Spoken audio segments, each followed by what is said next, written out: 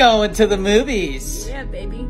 This morning, my wife and I headed to the other side of town to go to the Regal that has the IMAX to see Oppenheimer.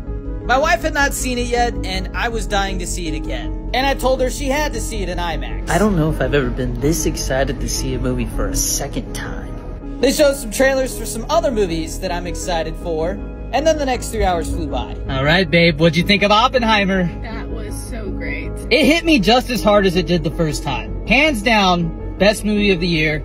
I mean, I guess we'll wait and see if Dune's better, but it's definitely my favorite Christopher Nolan movie. Maybe my favorite movie of all. I don't know, man. It's so well executed. It's so good. It does not feel like 3 hours. When they announced Last Chance to see it in IMAX, I might go see it a third time. I don't know, man. It feels like you got 2 movies for the price of 1. Can't wait to see how it does in awards season. Can you at least say whether it was better than Barbie? Yes, way better.